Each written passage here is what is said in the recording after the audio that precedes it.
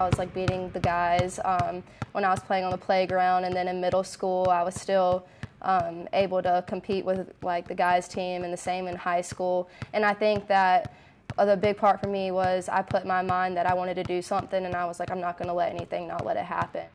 The first time I watched it, I was just like, wow, like I want to be able to do these things. And I just fell in love with basketball at such a young age. Like in all of my books from when I was in like kindergarten and stuff, like I wrote like I want to be a college basketball player, and that just was everything to me as a kid.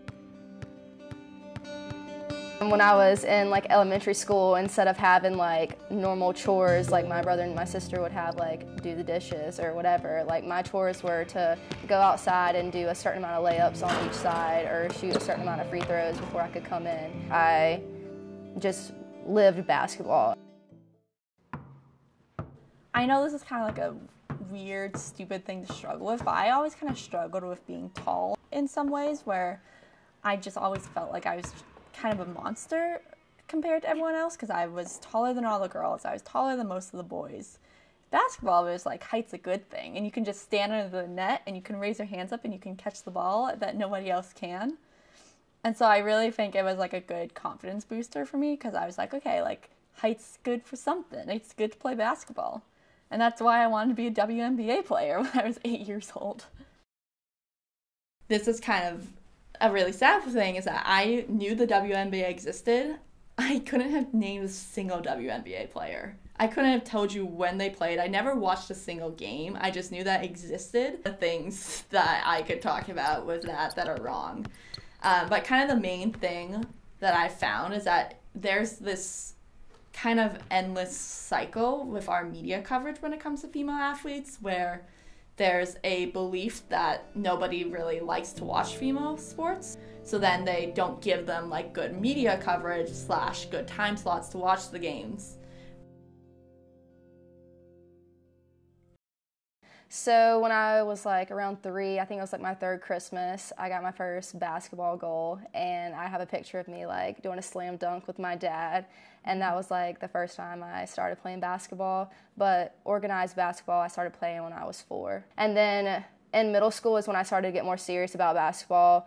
I obviously, like when I was in elementary school, I said I wanted to become a college basketball player.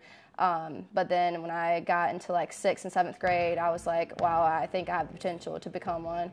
And so I started working out with my trainer when I was in 7th grade, and I worked out with him until I came to college. I would definitely say my trainer is the person that shaped me into the player that I was. The first time I ever worked out with him, I was crying during the workout because it was like the biggest thing with him that he like drilled within me was my mental aspect of the game. And he always said like to become a dog or to have like the eye of the wolf when you're on the court. And I feel like that mentality is what took me to the next level other than just performance. I feel like anyone can train to become good on the more of like the physical aspect of it, but I think the mental aspect is just as important, and I think that was a big thing that he like instilled in me.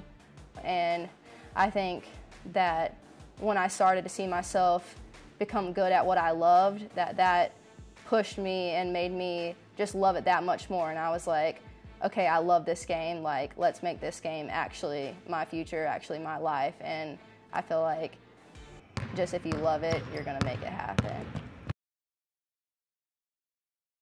My thing to tell you, most of all, is to keep on trying. Never give up in your dreams. If you have the dream of being like me, and I'm your role model, then keep on trying.